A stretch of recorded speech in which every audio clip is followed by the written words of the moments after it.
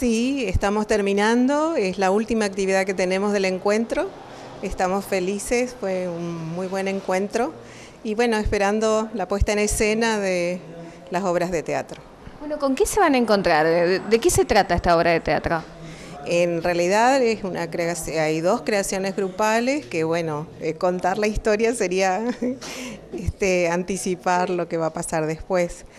Pero es importante destacar que en realidad esto es producto de un proyecto que tenemos en el ISAR Dorado, que es que todos los alumnos que están en tercer año, que empiezan con sus primeras prácticas intensivas, puedan pasar por una instancia de desarrollo de la expresión corporal, el manejo de la voz, del espacio, de modo tal que eso les pueda ayudar a, digamos, a desempeñarse adecuadamente en el aula.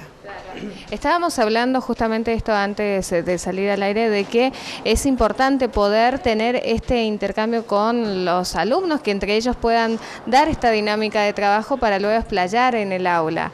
Trabajar con la voz, trabajar con la expresión es sumamente importante a la hora luego de discernir, ¿no?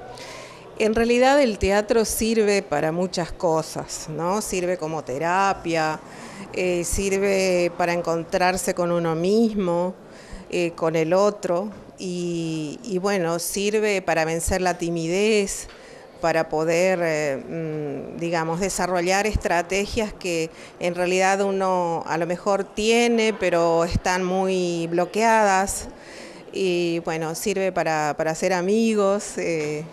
Nosotros aprendimos a amar el teatro con Ingrid Midgal y personalmente después trabajé mucho tiempo, estudié teatro, también tuvimos una cooperativa de arte en su momento acá y bueno, desde esa concepción de lo valioso que es el teatro, presenté en su momento con Victoria Garibaldi, hicimos un proyecto y lo presentamos a rectorado.